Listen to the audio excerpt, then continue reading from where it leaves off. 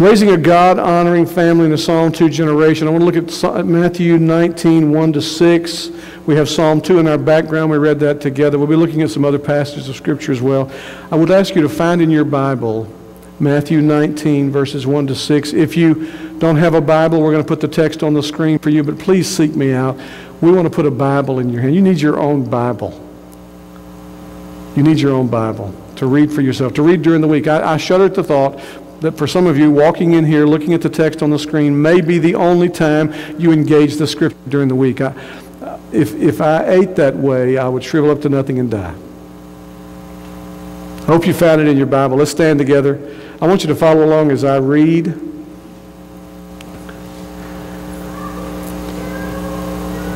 Now, when Jesus had finished these sayings, he went away from Galilee and entered the region of Judea beyond the Jordan.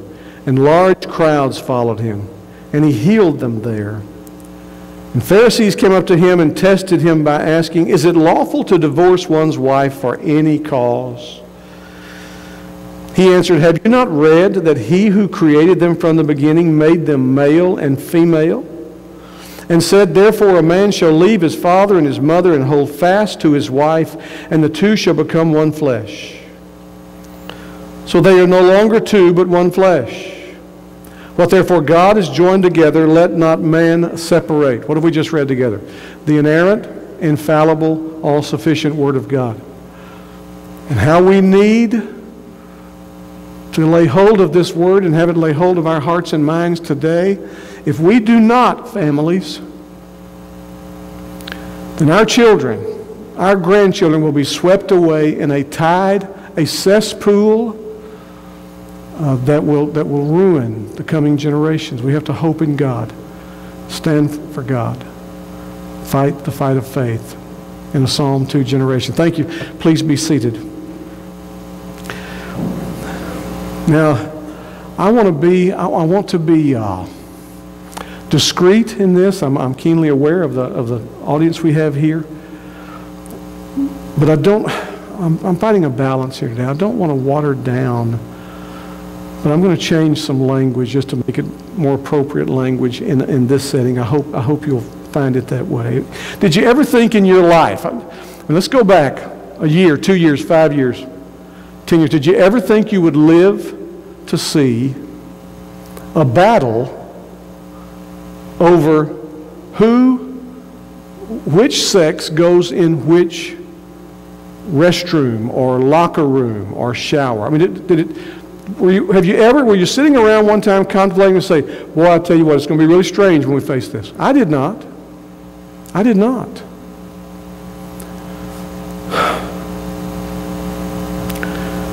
The Charlotte, North Carolina Observer. I think this was May 20th. Girls need to get over the discomfort they feel at seeing male private parts in the locker room. The editorial board of one of North Carolina's largest newspapers wrote in a piece supporting the Obama administration's transgender school facilities edict. Now, if you don't know what that's talking about, if you've missed this somehow in the news, the Obama administration sent out a non-binding directive to all public schools at every level, kindergarten all the way through college, post-college. Any entity that receives federal funds, that they are not to discriminate, they're to let anyone go into any restroom, locker room, shower, that he or she, on the basis of how he or she self-identifies. Gender identity is the buzz term. Now, with this non-binding directive was the following, that if you fail to do this, you will face lawsuits by the Department of Justice and you will lose federal funding from the Department of Education. Sounds pretty non-binding, doesn't it?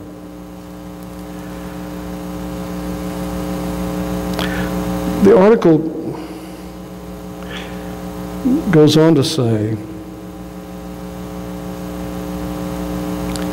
yes, the thought of male private parts in girls' locker rooms and vice versa might be distressing to some, But the battle for equality has always been in part about overcoming discomfort. Now watch what they're equating this perverse movement. It's always been a part of about overcoming discomfort with blacks sharing facilities, with gays sharing marriage, then realizing that it was not nearly so awful as some people imagine. There are civil rights leaders, if you're doing any reading on this at all, they are absolutely outraged that this movement could be linked to the civil rights movement where and there's an excellent portion in an article I read, and I won't take time to read it, but I mean, this civil rights leader comes out and says, I'm incensed that you would link this to our struggle. To be able to eat in restaurants, so you could understand that.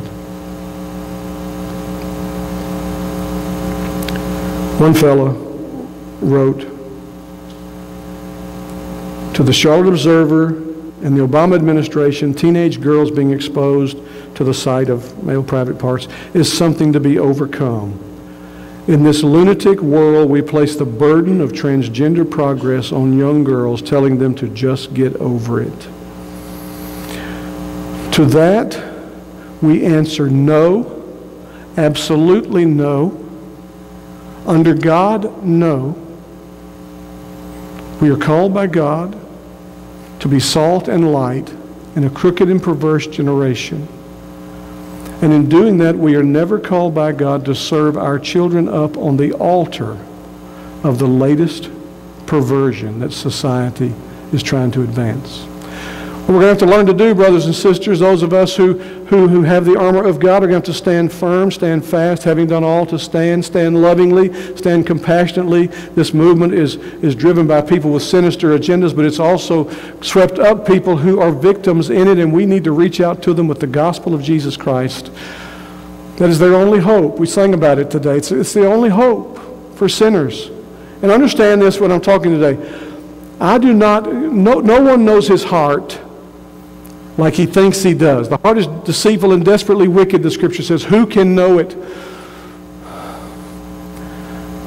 But I know this, that if I do not keep the oil of grace poured on the tinder box that is my heart, where if I stop doing that, a match thrown on that kindling would set ablaze, that I could be guilty. Here's the deal. Don't hear me saying today, how could people do that? I could be guilty of anything you can imagine and worse than you can imagine. So we understand that. We're not addressing this from a position of superiority. We're addressing it really from a position of grief that we've come to this point. And that our children now must be subjected to the perverse whims of less than 0.3% of the population. Now, again, I've been preparing this for a while, and I came across 2 days ago John Piper's. He was asked about this. Would you go into a Target, if you've read about Target's policy, a Target store restroom knowing their transgender policy? He was asked that. I want to read a portion of his answer. Piper has hit upon something that is very important for us to understand. He said, the first thing that comes to my mind when I hear that question is how parents are going to train their children in a culture where profound evil and deep corruption and God-ignoring perversion is pervasive and accepted and defended and assumed and destigmatized and statistically normal. I love Piper. He has such a capacity to put it right there in front of you. He said, that is so front burner for me. What's front burner? How will parents train their children in such a culture?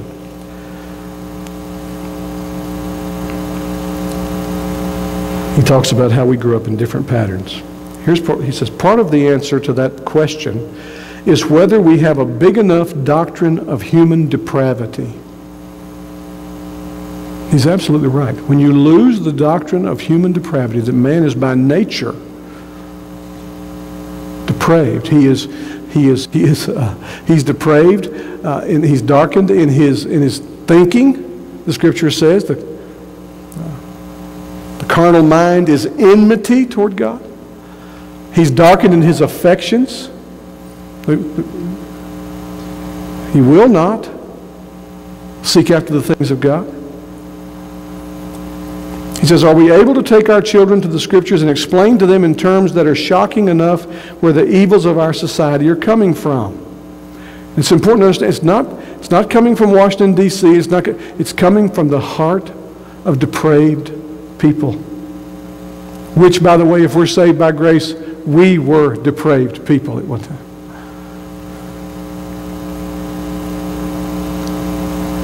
He said the children are going to be told by the Supreme Court and by their teachers and by their friends that the world has a different way, that the words, and here's what I want you to keep on, of Supreme Court Justice Anthony Kennedy are true. And he cites this statement in a 1992 now.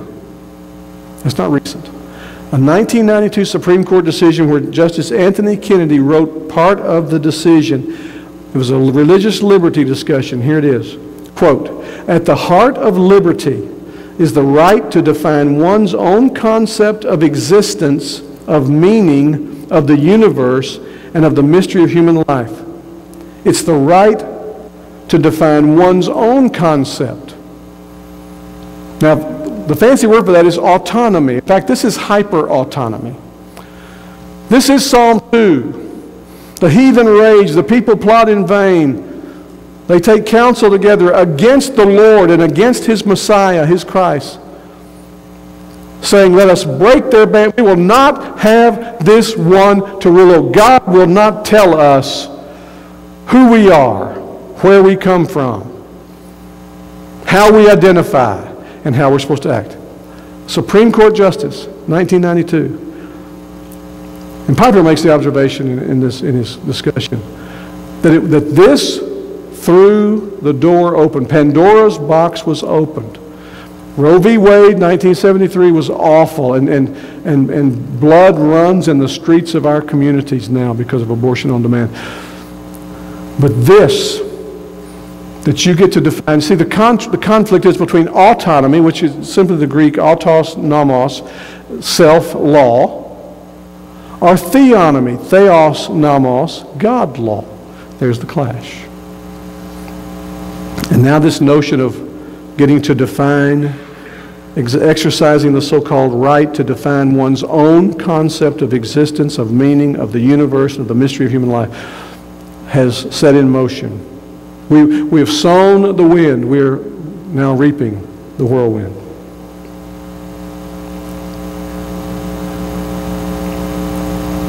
He says the second thing that comes to my mind is just to make sure that we have our terminology right. So Target has now put in place a policy, and it goes like this. It aims to give freedom to, quote, transgender team members and guests to use the restroom of fitting. You've read it. You've read it. So the new term is gender identity. The new code word, gender. He says, now used not for biological reality of maleness or femaleness, but for desired identity of so-called male or so-called female, even if the biological reality is the opposite of the desired identity. So gender identity can mean a male declaring himself to be female and a female declaring herself to be male. And he says this is simply the most recent act working out the principle that the Supreme Court established in 1992. So, with that little bit of background, I want us to look at this passage today and companion passages. I want us to see from Matthew 19 two things, and then we're going to add a third from Ephesians 5 and 6. First of all, in Matthew 19, a tricky question from the Pharisees. Secondly, Jesus' answer regarding the sovereign prerogative of the Creator. And then third, we'll look at the sovereign Creator's design for the family. So let's just look at Matthew 19. There's a reason I picked it, and you're going to see that in a minute. This tricky question in verse 3, you know the background, verses 1 and 2, where he's traveling, he's healing. The Pharisees come to him, and by the way, folks, if you haven't understood this yet in the New Testament, when the Pharisees come to him, except maybe when Nicodemus came to him at night, and when Nicodemus and Joseph of Arimathea come to take the body down. Pretty much every other time when the Pharisees come to him, it's a trap. It's a trap. And they come with this question. It's a trick. Is it lawful to divorce one's wife for any cause? That is not the original intent. If you know, we've looked at this before. This is not a message on marriage, divorce, and remarriage, but we've looked at it before. Moses allowed a bill of divorcement, it was called, because of the hardness of the hearts of people, and it really was to protect the woman who could be put out for any reason. The law didn't teach that. It was just developed culturally. It's interesting. You don't hear the Pharisees asking, is it right? Is it lawful to divorce one's husband for any cause? And that's how they weren't thinking that way. A wife in that culture was just a little more than chattel. I mean, she was a little more than a possession. There's the question. They want to trick him. They want to say, what are you going to do? You're going to say no? Well, then, aren't you then flying in the face of tradition? Centuries of tradition that's built up around this bill of divorcement? And if you say yes, aren't you part of the problem, not part of the solution? Here's his answer. Now, oftentimes, you should know this about Jesus, he answers a question no one was asking.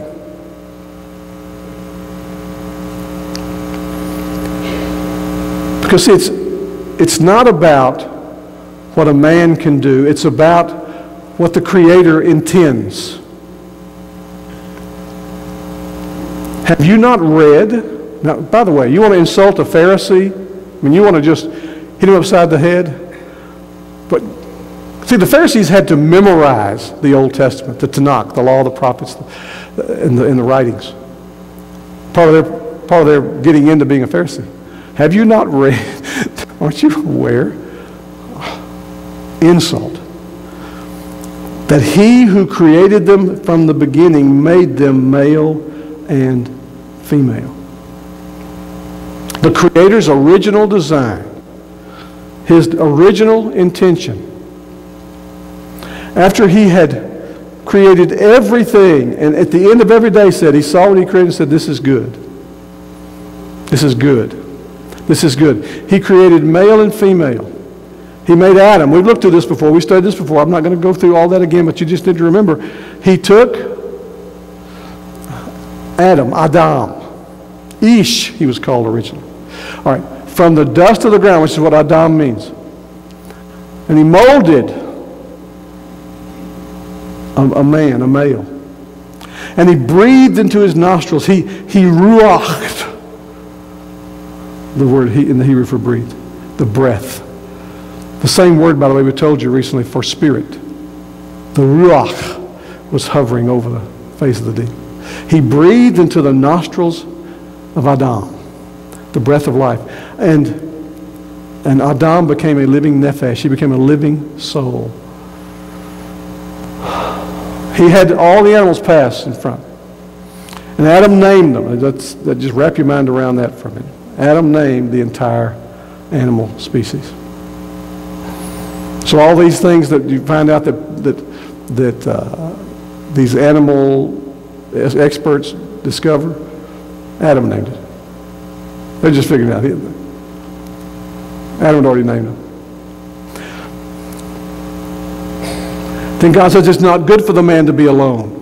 The point of Adam naming them was to demonstrate his mental capacity, that he's to have authority over all of the garden, which God told him. But it was also to convince Adam there was not in the animal kingdom anything that could match him or meet him or complement him. It is not good for the man to be alone. I will make a helpmeet suitable for him. Caused Adam to fall asleep. You remember the story? He took a rib out of Adam's side. The commentators have said through the years he didn't take a bone out of his head so that the woman would try to be over him. Didn't take a bone out of his foot so the woman would be his doormat. Took a bone out of his rib so she would be by his side. All right? So he brought her to the man, and he said, "Oh, this is wonderful.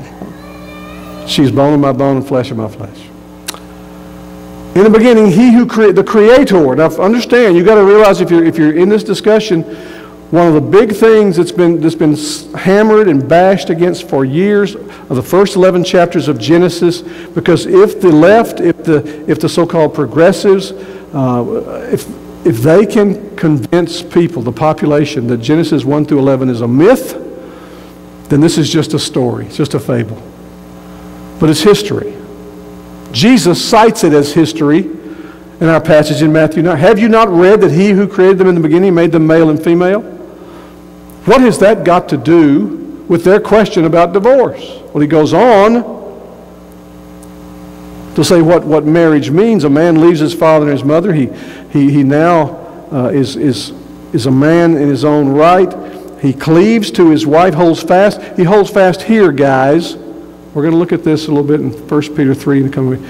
Not here. He doesn't grab her around the throat. That's not where you hold fast. You hold fast, you cling to your wife. You love her. You draw her near to you compassionately because she's a weaker vessel and joint heir of Christ, and that means a lot. Every Christian woman I know, and I've counseled for 40 years now, every Christian woman I know would die to have a man who would lovingly lead her. You want your wife to follow you? Lovingly lead her. All right, so they are no longer two but one flesh. So he's finally getting back to what God has joined together, let not man put asunder, let not man separate. So his answer finally is, why would you be so, in other words, why not be pro-marriage? Why are you wanting to be sure that we've got all the exceptions available so that we can have a divorce? It's wrong thinking again on the part of the Pharisees. The key that I want you to see today, he who made them from the beginning made them male and female. Look real quickly at Genesis 1, 26, 28, where this comes up. God said, let us make man in our image. That's Elohim, the plural name for God. Who is us? It's not God and the angels. It's the Trinity, whom we would come to know as Father, Son, and Holy Spirit. This one God in three persons says, let us make man in our image. The imago Dei, the image of God. You see, we don't get to self-identify. We don't get the right to determine, because we are made in the image of God. He's the designer. He's the owner. So what does the instruction manual say about us having been made by him? And let them have dominion over the fish of the sea, over the birds of the heavens, and over the livestock, and over and every other creeping thing that creeps on the earth. So God created man in his own image. In the image of God, he created him. Male and female, he created them. He just walked us through the sequence, hadn't he? God blessed them and said to them, be fruitful and multiply. Stop. We've discussed this before. We're just going to mention it. This is we love lesbian women and want to reach out to them and help them. Point them to a better way. We love homosexual men. We want to reach out and love them. But there's no way that two homosexual men, two lesbian women can accomplish this mandate. Be fruitful and multiply. You say, well, what about in vitro fertilization? No. That's not what God's talking about here. And fill the earth and subdue it and have dominion over the fish of the sea. You see, why can they not do it? Because they cannot subdue their own passions. There's no way they can subdue the earth. Bring it under the headship and the lordship of God. Et cetera, et cetera. Genesis 5, 1-2, it comes up again. It's a brief restatement of creation. This is the book of the generations of Adam. When God created man, he made him in the likeness of God. Male and female, he created them. And he blessed them and named them mankind when they were created. Now, what's the point of all this? If it had been okay to self-identify, to go through gender changes and all that, then there would have been an etc. in here somewhere. Made them male, female, and other things that might develop. No. It's very definitive, very clear. And so, for this principle that Anthony Kennedy said, to hold, liberty is the right to define one's own existence. And that's the clash. That's where the battle is. God has to be excluded from the picture because it means to be God is that God defines us for us. The devil did it in the garden. He's doing it right now today to men and women. Is that really what God said? Yea, hath God said. God gets to design and determine the definition of our existence. So the third thing I want you to see, how then do we raise God-honoring families in a Psalm 2 generation? Well, we look at, if we buy into, and as evangelicals, we better buy into the fact that God is the one who made us, He's the one who designed us, He's the one who set the boundaries. We go that far and no farther. Male and female was all that was in the mind of God. It's all that's in the mind of God right now, not only when He created, but as He sustains. Any mutation of that is unacceptable to God. It's sin. It's no worse than my sins, except the consequences are huge.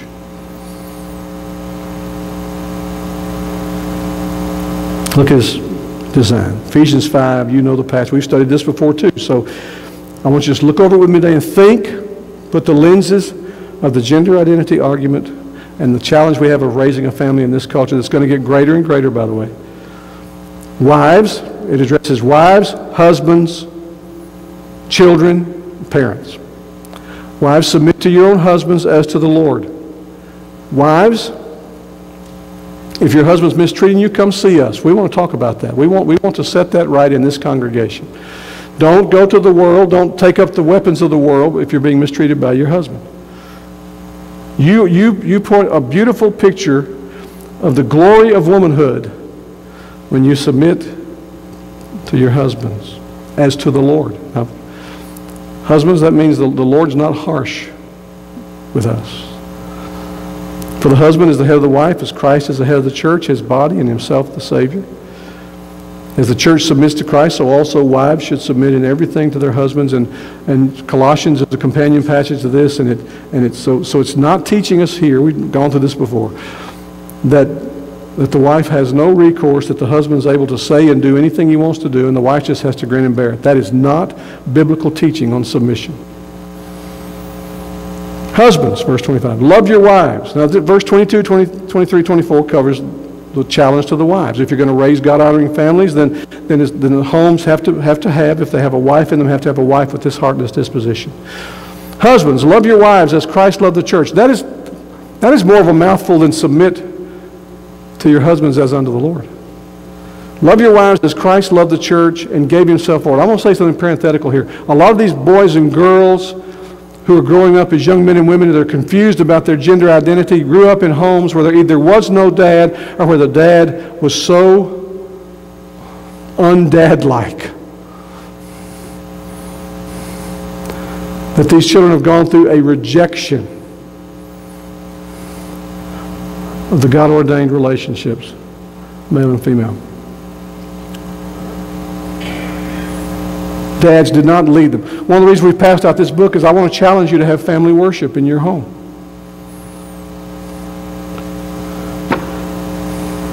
It's not happening. I'm not trying to put you on a guilt trip. I'm just saying that dads, husbands, you have a hothouse that's cultivating something. And for those of us who are grandparents, get the word out to our kids. You've got to engage in this. Husbands, love your wives as Christ loved the church and gave Himself for her, that He might sanctify her. That is, He has a cleansing effect. He doesn't save her, but a saved wife is sanctified by the relationship she has to her husband. Here's the question. Do you as a husband draw your wife nearer to God, or does your conduct and your activity push her away from God? Cleansing her by the washing of water with the Word, the cleansing power of the Word of God, so that He might present the church, Christ did this, to Himself in splendor, without spot or wrinkle or any such thing, that she might be holy and without blemish. You see, when as husbands, we want to point out the blemishes in our wives, the Scripture says you better go look in the mirror to find the blemisher.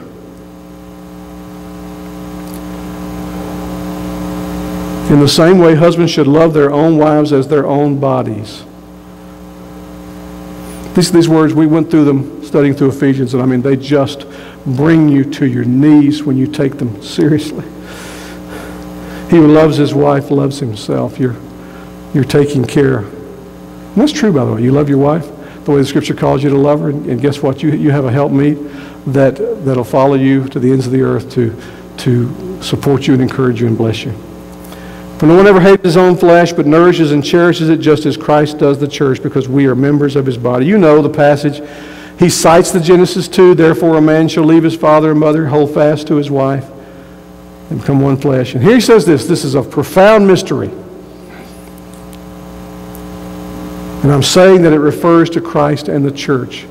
There is no way in the whole transgender movement, the gender identity movement, that relationships can be brought together that reflect Jesus Christ and the church. There's only one relationship that does that. A wife who loves Jesus in the gospel, been saved by grace through faith, who shows that to her husband, and a husband who loves Jesus and shows a wife in his working things out imperfectly the love of Jesus.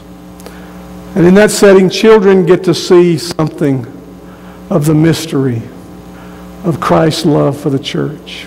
And there's no other arrangement or relationship that shows that. None.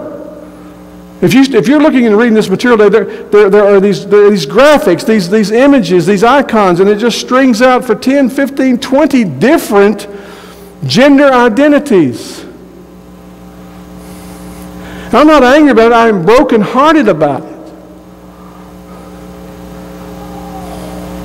Then in chapter 6, well, he says, verse 33, let each one of you love his wife as himself. Let the wife see that she respects her husband. There's a great study by the I can't ever pronounce their name, Eggeriches. It's, anyway, love and respect. And it's a great read. It's a great study where when they talk about in communication, when the communication is going bad, the wife can say, that felt unloving. Was I being disrespectful? And the husband can say, that felt disrespectful. Was I being unloving? Love and respect. Chapter 6, children, obey your parents. Place yourself under them to listen to them with an ear to following them in the Lord, for this is right. Children should not be subjected by parents who demand this and are not leading them in the Lord. Honor your father and your mother. The fifth commandment, the law of God's brought into play here. This is the first commandment with a promise. Parenthetically, let me say that William Blackstone, who wrote the commentaries on the law, was an English jurist who rose to prominence, taught at Oxford, and a law professor. His 4-volume commentaries on the law were a standard set that if you were going to go into law school in the United States of America, you had to read Blackstone's commentaries on the law. And he says no law should be considered law if it does not match the law of the Creator. And he cited the 10 Commandments. No law should be considered law if it does not line up with, flow out of, the 10 Commandments of the Creator.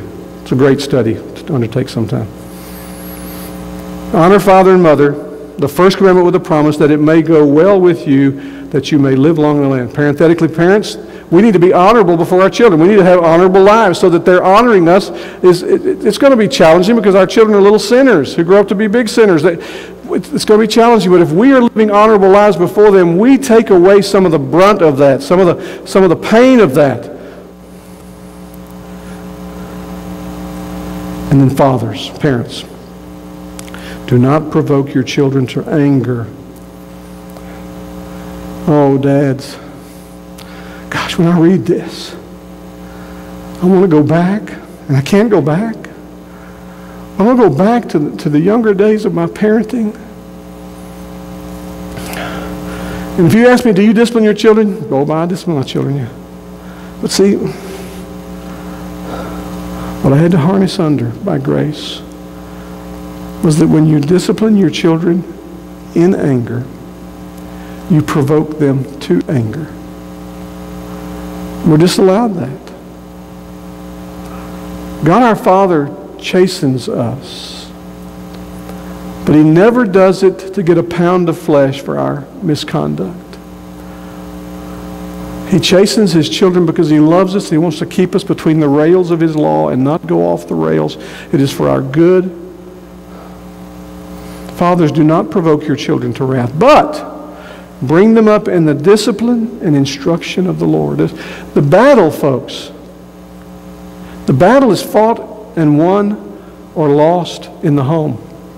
We're either raising up children who will be fodder for the latest perversion this culture brings, or we are raising up warriors who will be arrows that will pierce the darkness of this culture. This is serious business. We don't have time as parents to think it's about us. It's not about us. It's about the glory of God inculcated, shown to our children.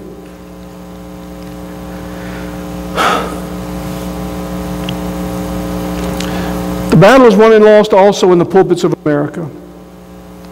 We've blown it. We've blown it. We've either been silent about some of these things and just let them go on and let people take our silence to mean approval, or we have been harsh and unbiblical about them, and it comes across as being judgmental and Pharisaic, and it's written off, it's discounted. We have got to get a clear sound here and pray for a clear sound in every pulpit to hold the biblical line, the gospel line, that this movement is just the latest movement away from God, and the path back to God is the same as it's always been. That's the repentance of sin, faith in Christ, trusting in Him in the gospel, being brought from death to life. And I don't know how much longer I have on this earth, but a lot of you are younger than me. Here's what the church faces. The salvation of transsexuals, of transgender and confused gender. As people come to faith in Christ, and we will have to shepherd them through and nurture them through, because somebody marketed in their soul for their political agenda. That's what we face. If we're going to be salt and light, if we're going to be on mission for God. So, Piper's admonition to us. We should spend most of our creative energies on constructing in our minds and in our hearts and in our families a great and beautiful and glorious alternative version of reality than the ones we are being offered by the world. If we give most of our time, which we do not do here, we will not do here, to bemoaning and criticizing the world for acting like the world, our vision of God and His glorious future for His people will become smaller and smaller. And that could be a great tragedy, greater tragedy than the one we're facing now. We must live intentionally for Jesus Christ in every arena. We must not be silent when it comes up in your world sphere. But look and say, my Creator made us male and female. That was enough for Him. It's enough for me. Anything beyond that is rebellion and is fraught with so much difficulty. It's not freedom. It's all done in the name of, it's not freedom. It is bondage of the worst type. And then say, but there is a way. The same way that rescued me is the way that rescues any who repent of sin and trust in Jesus Christ. Be clear. Be lovingly firm. But compassionately offer the remedy. The world simply acting like the world. I close with this. This country was founded on Judeo-Christian principles, and to show you the staying power of those principles, the foundations have continued to hold even in the face of just an intentional wholesale abandonment of them. And now the foundations are cracking. The resilience of Judeo-Christian worldview, taken from the Scripture, is crumbling. The Scripture says, if the foundations are destroyed, what shall the righteous do? The righteous shall do what we always do. Look to God. Hope in God. Understand that God has blessed us to be a blessing to the neighborhoods around us and the nations. He's blessed us to be a blessing to the transgender movement, to the gender identity movement. Piper answers the question, by the way, would you go into it? He said, I would not as a matter of conscience. I would not. Others may try to fit in. We cannot. We must not. We stand firmly, lovingly on the gospel of Jesus Christ and let people make no mistake about why we stand where we stand.